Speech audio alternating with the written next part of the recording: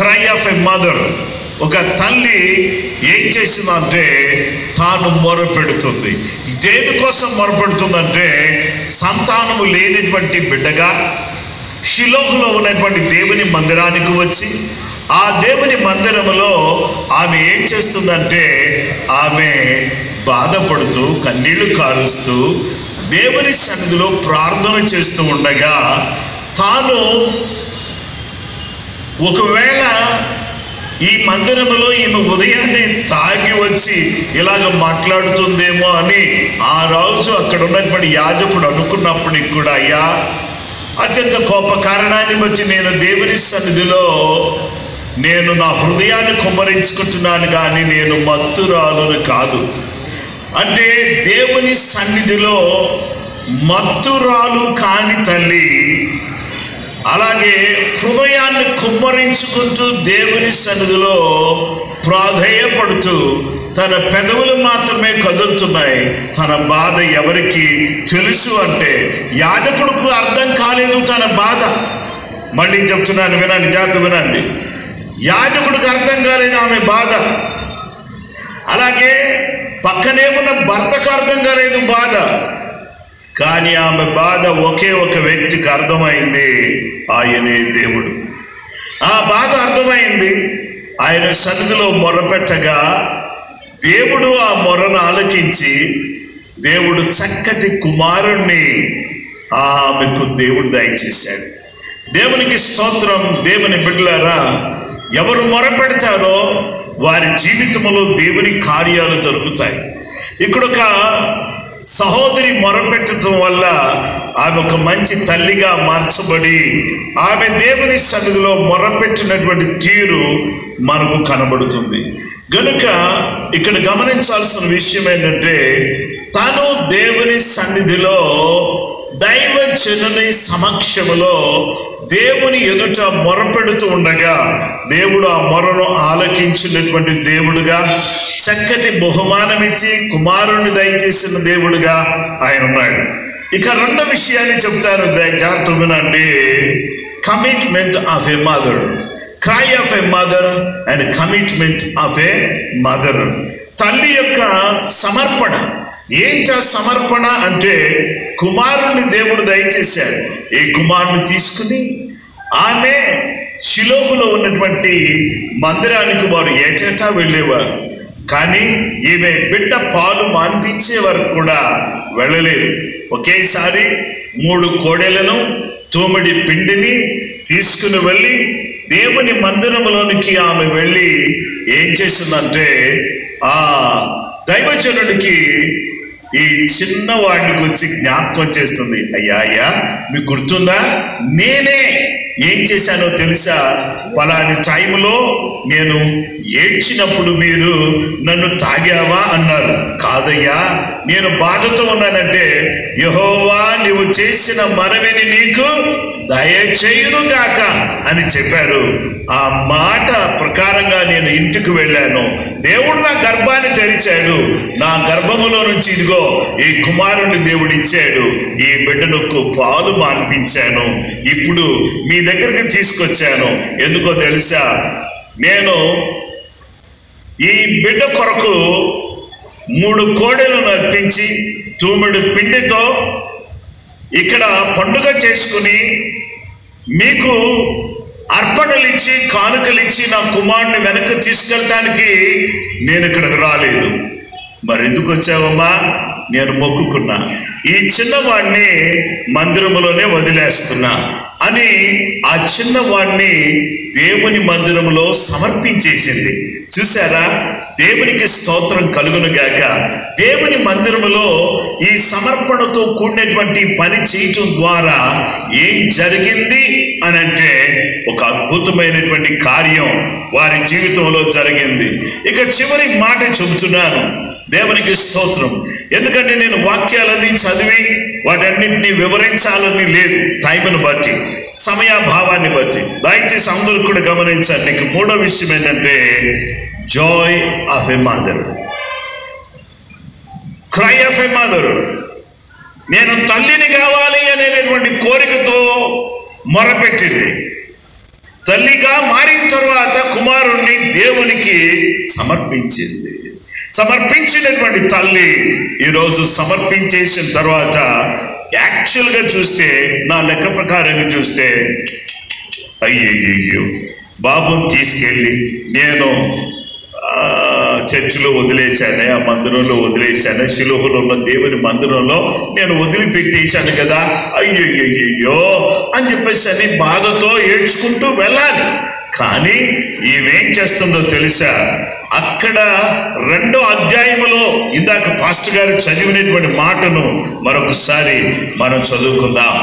మరియు హన్నా విజ్ఞాపన చేసి ఇలాగనెను, నా హృదయము యెహోవా యందు సంతోషించుచున్నది, యెహోవా నాకు యెహోవా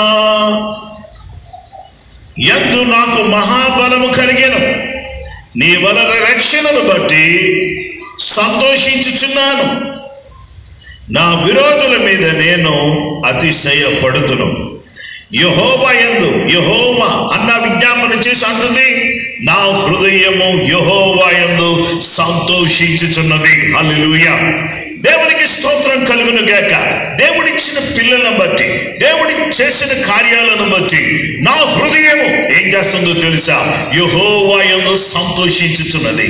అది ఎవరిలో సంతోషించాలి? పిల్లలు చూసి, వాళ్ళ రంగును చూసి, వాళ్ళ ఎదుగుదలను చూసి సంతోషపడటం మంచిదే. కానీ బైబిల్ చెప్తున్నటువంటి మాట ఏంటంటే, నేను యెహోవా యందు సంతోషిస్తున్నాను. నా దేవుడు నన్ను ఒక కుటుంబంగా చేశాడు, నా గర్భమును దేవుడు తెరిచాడు, నాకు చక్కటి కుమారుని దేవుడు దయచేశాడు, నాకు చక్కటి కుమారులను దేవుడు దయచేశాడు, చక్కటి కుమార్తెను దయచేశాడు. ఏ విధమైనటువంటి హెల్త్ ఇష్యూస్ లేకుండా, ఏ విధమైన కాంప్లికేషన్స్ లేకుండా, ఏ విధమైన ప్రాబ్లమ్స్ లేకుండా దేవుడు నాకు చక్కటి కుమార్తెను దేవుడు దయచేశాడు, చక్కటి కుమారులను దేవుడు నాకు దయచేశాడు. కాబట్టి ఈ విధమైనటువంటి యాక్చువల్గా చూస్తే బిడ్డ యొక్క హెల్త్ కండిషన్ బట్టి 3 డెలివరీస్ అంటే it's not possible. Very recently, 3 weeks back, with the same problem, 24 years girl died. Same problem. కానీ 24 సంవత్సరాల అమ్మాయి చనిపోయింది. కానీ ఇక్కడ చూస్తే దేవుడు ఒక అద్భుతం చేసి, ఏ విధమైనటువంటి ప్రాబ్లం లేకుండా దేవుడు 3 బిడ్డలకు జన్మనిచ్చి ఈరోజు ఈ యొక్క కూడికను ఏర్పాటు చేసుకోవడం అనేది గొప్ప అద్భుతం అని నేను నమ్ముతున్నాను. చప్పట్లు కొట్టి యేసయ్య నామాన్ని అందరం కూడా ఘనపరుస్తాం. దేవునికి స్తోత్రం కలుగును గాక. మరి ఈ సమయంలో యెహోవా యందు ఆమె ఏం చేస్తుందంటే సంతోషపడుతుంది. కాబట్టి మీరిద్దరు కూడా ఏం చేస్తారంటే దేవునిని బట్టి సంతోషించాలి. రెండవది, దేవునికి స్తోత్రం. దేవుని బిడ్డలారా, ఆయన వలన నాకు మహాబలము కలిగెను, నీ వలన రక్షణను బట్టి సంతోషిస్తున్నాను. దేవా, నీవు పిల్లల్ని ఇవ్వడం మాత్రమే కాదు, కాపాడటం మాత్రమే కాదు, నీవు నాకు రక్షణ దయచేసావు. నీవు నాకేమిచ్చావు అంటే గొప్ప రక్షణ ఇచ్చావు. నీ రక్షణను బట్టి నీకు స్తోత్రం చెల్లిస్తున్నాం. యెహోవా వంటి పరిశుద్ధ దేవుడు ఒకడునో లేడు. యెహోవా వంటి పరిశుద్ధ దేవుడు ఒకడునో లేడు. నీవు తప్ప మరి ఏ దేవుడునో లేడు. మన దేవుని వంటి ఆశ్రయ దుర్గమేది లేదు. దేవునికి స్తోత్రం. యెహోవా వంటి దేవుడు ఒకడునో లేడు. ఆ తర్వాత మరి ఏ దేవుడును లేడు. మన దేవుని వంటి ఆశ్రయ దుర్గము ఏది లేదు. దేవునికి స్తోత్రం కలుగును గాక. ఈ దేవుడు ఎవరో తెలుసా? ఈ దేవుడు పరలోకము నుంచి భూలోకానికి దిగి వచ్చాడు. ఈ దేవుడు ఎవరో తెలుసా? పరలోకాన్ని నుంచి భూలోకానికి దిగి వచ్చాడు. భూలోకానికి దిగి వచ్చినటువంటి యేసుక్రీస్తు ప్రభువారు సిలువలో మరణించాడు, సమాధి చేయబడ్డాడు, 3వ దినాన తిరిగి లేచాడు. ఆయన ఎలాంటి దేవుడుగా ఉన్నాడంటే, ఆయన భూలోకములో ఉన్నప్పుడు చిన్న పిల్లలను ఎత్తుకుని కౌగలించుకుని వారి మీద చేతులుంచి వారిని ఆశీర్వదించాడు. ఇచ్చారు. ఈ దేవుడు ఎవరో తెలుసా? ఆశీర్వదించే దేవుడు. ఈ దేవుడు ఎవరో తెలుసా? ఆరోగ్యం ఇచ్చే దేవుడు. ఈ దేవుడు ఎవరో తెలుసా? నరకమును తప్పించే దేవుడు, పరమునకు చేర్చే దేవుడు. అందును బట్టి దేవునికి స్తుతి, మహిమ, ఘనత, ప్రభావాలు కలగాలని కోరుతున్నాను. ఈ సమయంలో నా ప్రియమైనటువంటి వారులారా, ఈ కుటుంబాన్ని బట్టి నా గుండె నిండా సంతోషం ఉంది. అయితే ఈ కుటుంబాన్ని చూసినప్పుడు, అందుకనే టైం అయింది కానీ నేను నిశ్చింతగా కూర్చున్నాను. ఏం లేదు, తొందరగా అయిపోతే నేనే కదా పాస్టర్ అక్కడ అని పాస్టర్ గారిని తీసుకొచ్చా. యాక్చువల్గా నేనే కదా పాస్టర్ అక్కడ, తొందరగా అయిపోద్ది అని చెప్పేసి అని తొందరగా అయిపోద్ది అని అన్నాను, కానీ తొందరగా అవ్వట్లేదు ఇది. అయితే అవ్వకపోయినా సరే ఏమీ టెన్షన్ లేకుండా సంతోషంగా కూర్చున్నాను. ఎందుకు కూర్చున్నాను తెలుసా? దేవునికి స్తోత్రం కలుగును గాక.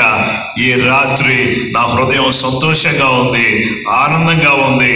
ఎందుకంటే ఈ కుటుంబాన్ని చూసి, అలాగే మీ కుటుంబాలు కూడా ఆ విధంగా ఉండాలని, ప్రభు మీ కుటుంబాలను దీవించాలని, ప్రభు మిమ్మల్ని ఆశీర్వదించాలని.